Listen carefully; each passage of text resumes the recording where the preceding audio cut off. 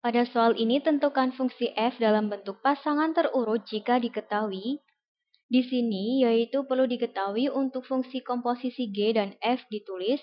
F komposisi G didefinisikan sebagai F komposisi Gx sama dengan F komposisi Gx dengan G dikerjakan lebih dahulu daripada F.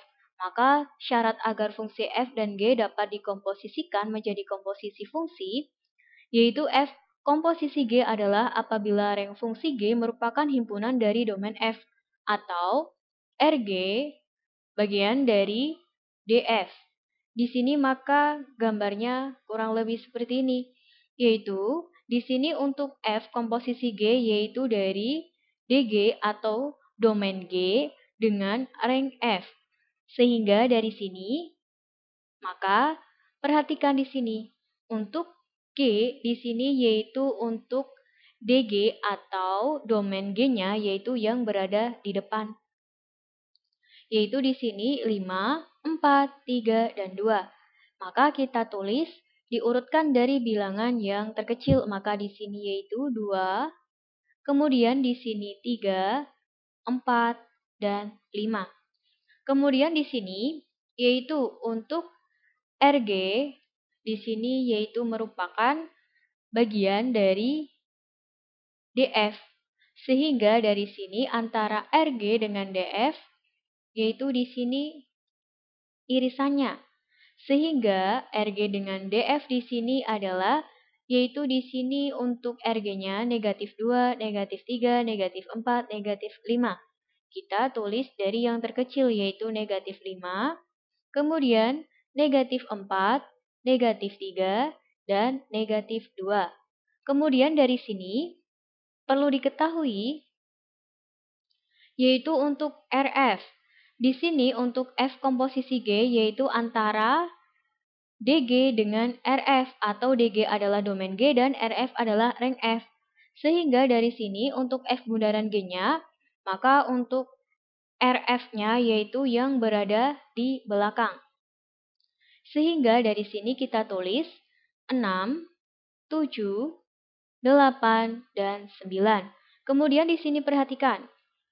Dari G di sini yaitu 5, negatif 2. Maka di sini dari 5 kemudian ke negatif 2. Kemudian dari sini maka kita lihat pada F komposisi G yang angka di depan yaitu di sini 5, maka di sini 5 dengan 9. Maka di sini dari 2 ke 9.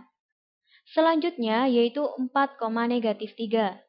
Maka di sini dari 4 ke negatif 3. Yang angkanya yaitu angka di depannya 4, yaitu di sini 4 dengan 8 sehingga dari negatif 3 ke 8.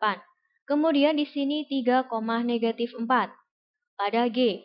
Maka di sini 3 ke negatif 4. Selanjutnya di sini yang angka di depannya yaitu 3, maka di sini 3 dengan 7. Maka di sini yaitu dari negatif 4 ke 7.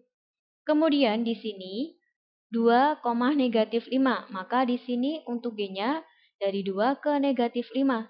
Kemudian yang angka di depannya 2 yaitu di sini dengan 6. Sehingga di sini negatif 5 ke 6.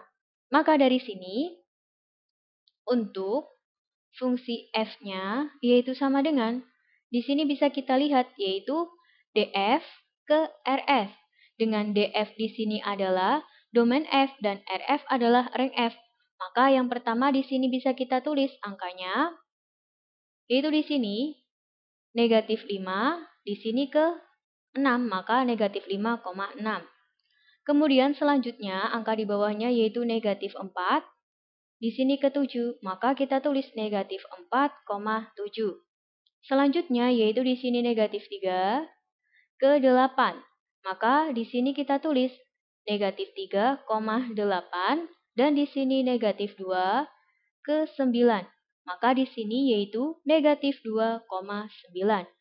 Jadi dari sini diperoleh fungsi f dalam bentuk pasangan terurut yaitu negatif 5,6, negatif 4,7, negatif 3,8, dan negatif 2,9. Sampai jumpa di soal berikutnya.